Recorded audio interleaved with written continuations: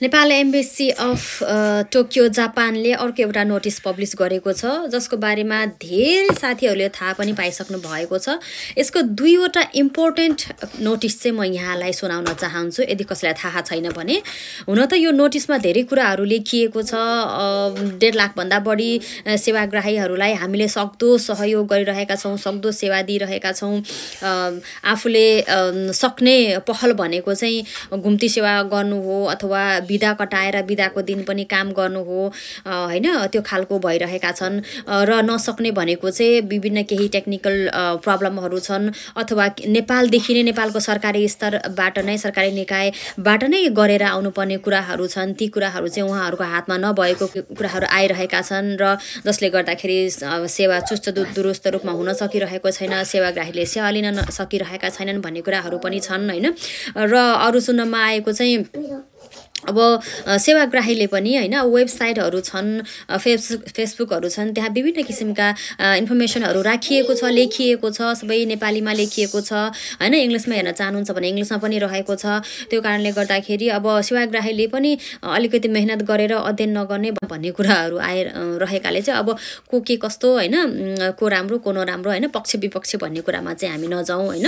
त्यहाँ भन्दा पनि म यहाँनिर राख्न खोजेको दुईवटा कुरा भन्दै फेरि लम्बियो है। दुईवटा मेन कुराहरू चाहिँ है। 1 नम्बरमा चाहिँ यहाँनिर दिएको छ बिदाका दिन बाहेक जुन बिहान 9:30 बजेबाट 10 बजेसम्म प्री इनरोलमेन्टको लागि बुकिङ ओपन गरिन्छ, त्यति बेला एभ्रीडे 60 जनाको लागि बुकिङ खुला गरिएकोमा अब चाहिँ 75 जनाको लागि चाहिँ बुकिङ खुला हुनेछ भनेर भनिएको छ। प्लस 15 जना हुँदाखेरि हैन। त्यसो हुँदाखेरि अब अलिकति धेरैले बुकिङ गर्न सकिन्छ कि भन्ने कुरा हो हैन। अब यसमा सबै एजेन्टले मात्रै भरेको पनि छैन, कतिजना एक्जाम्पल पनि हुनुहुन्छ हैन। अब यहाँ कमेन्ट उहाँहरूले कमेन्टमा नगर्ने हो हैन।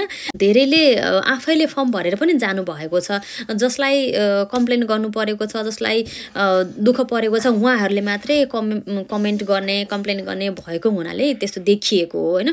केही राम्रो कुराहरू पनि छन्, बनेका पनि छन् हैन। र अहिलेको लागि पहल भनेको चाहिँ 1 नम्बर पोइन्टमा चाहिँ राखिएको छ 60 जनाबाट बढाएर 75 जनामा पुर्याइएको छ प्री इनरोलमेन्ट बुकिङको लागि।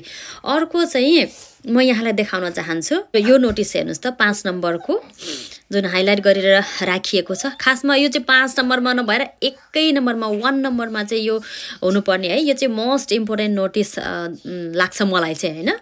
किनकि ल हेर्नुस् यहाँनिर लेखिएको छ राहदानी तथा भिजाको म्याद सकिन 1 महिनाभन्दा कम अवधि बाँकी रहेको सेवाग्राहीहरूले राहदानी नवीकरणका लागि अनलाइन फारम भर्न नसकेको अवस्थामा राहदानी नवीकरणका लागि आवश्यक पर्ने कागजात सहित प्रत्यक्ष रूपमा एम्बेसीमा जान सक्नुहुनेछ भनेर भनिएको छ हैन। अब यसबाट कतिले राहत पाउनुहुन्छ ल भन्नुस् त। यो कुरा चाहिँ एकदमै इम्पोर्टेन्ट पोइन्ट रहेको छ। यदि तपाईको 1 महिनाभन्दा कम एटलिस्ट 1 मन्थ यहाँको भ्यालिडिटी छ पासपोर्टको भने तपाईँ आवश्यक डकुमेन्ट्स, यसको रिक्वायर्ड डकुमेन्ट्सहरू लिएर चाहिँ सिधै एम्बेसी जान सक्नुहुन्छ। फेरि रिक्वायर्ड डकुमेन्ट्स के हो भनेर नसोध्नुहोस् है। मेरो पछाडिको भिडियोमा यो एम्बेसीको प्लेलिस्टमा पुरै राखिसकेको छ, चेक गर्नु होला हैन। या चाहिँ युट्युबमा पनि हेर्न सक्नुहुन्छ, मैले युट्युबमा पनि राखिसकेको छु। सो यदि तपाईको 1 महिनाभन्दा कम डेट रहेको छ, भ्यालिडिटी रहेको छ पासपोर्टको भने अब तपाईँ सिधै डकुमेन्ट्सहरू लिएर जान सक्नुहुन्छ। तर यसो भन्दै गर्दाखेरि जो अनलाइन फर्म भर्नु भएको छ उहाँहरूले चाहिँ प्रायोरिटी पाउनुहुन्छ फर्स्टमा हैन। अब यसो भनिसकेपछि एकदमै लामा लस्कर नै लाग्छ होला एम्बेसीमा हैन। कति धेरै भिडभाड हुन्छ कि त्यहाँनिर हैन।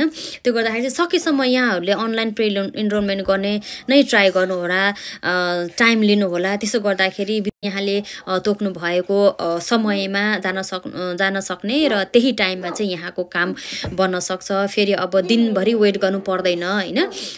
डाइरेक्ट जानुभएको साथीहरूले अब अगाडि प्री इनरोलमेन्ट गर्नुभएको साथीहरू हुनुहुन्छ भने पहिला उहाँहरूको काम सकेपछि मात्रै उहाँहरूको हुने भएकाले अब उहाँहरूको फिक्स नै भएन टाइम हैन, कति बेरसम्म बस्नुपर्ने हो, न दिनैभरि बिदा लिएर बस्नुपर्ने हो, कसैको हाफ छुट्टी हुन्छ होइन, कसैको कहाँ पुग्नुपर्ने हुन्छ, त्यस्तो पनि हुनसक्छ। त्यो कारणले गर्दाखेरि चाहिँ सकेसम्म चाहिँ प्रि इनरोलमेन्ट गर्ने ट्राई गर्नु होला है। हुँदै भएन केही गरी भएन भने मात्रै यसरी चाहिँ डाइरेक्ट डकुमेन्ट लिएर चाहिँ जानु। र अरू कुरा भन्नुपर्दाखेरि चाहिँ अब त्यही हो, आफ्नो पर्सनल डिटेल्सहरू चाहिँ एजेन्ट्सहरूलाई नदिनुहोस् होइन, पैसा तिरेर काम नलगाउनुहोस्, सकेसम्म आफैले गर्नुहोस् भनेर चाहिँ अब एउटा अलिकति गर्न सकिने पहल पनि उहाँहरूले गरिदिनु भएको छ होइन। अब सबै कुरा यतापट्टि एकतिरको मात्र कमी कमजोरी भन्ने कुरा पनि हुँदैन, हामीले पनि हाम्रो तर्फबाट पनि के गर्न सकिन्थ्यो, के गऱ्यौँ गरेन भन्ने कुरा पनि हुन्छ हुनलाई होइन। त्यही पनि अब एउटा गार्जेन भइसकेपछि उहाँहरू त हाम्रो गार्जेन हो नि त होइन, हामीले उहाँहरूबाट चाहिँ धेरै एक्सपेक्टेसनहरू चाहिँ राखेका हुन्छौँ होइन, जुन उहाँहरूले पुरा गर्नुपर्ने पनि हुन्छ। कतिपय कुराहरू कतिपय हामीले बढी एक्सपेक्ट गरे पनि हुनसक्छ, तर एक्सपेक्ट हामीले गरेको भन्दा पनि उहाँहरूले चाहिनुपर्ने सेवाहरू पनि दिन नसकेको चाहिँ पक्कै पनि हो होइन। अब यस्ता कुराहरू कम्प्लेन गर्ने वाद विवाद गर्ने कुराहरू त अब जति नै हुनसक्छन् होइन। ठिकै छ, अलिकति अब अहिले चाहिँ यसलाई अलिकति राम्रो कदम पनि मान्न सकिन्छ। उहाँहरूले बिस्तारै होइन ग्रेजुअली अलिकति आफूलाई प्रोग्रेस गर्दै लानु भएको छ, यो पनि अलिकति थ्याङ्कफुल होइन, सराहनीय छ यो कुरा पनि होइन। सो हेरौँ अब अझै आफ्ना सेवाग्राहीलाई हामीलाई सेवा दिनको लागि अझै के कस्ता कदमहरू चाल्नुहुन्छ उहाँहरूले हेर्दै जाउँ। र आजको लागि रहेको थियो यही 2वटा इन्फर्मेसन। Thank you.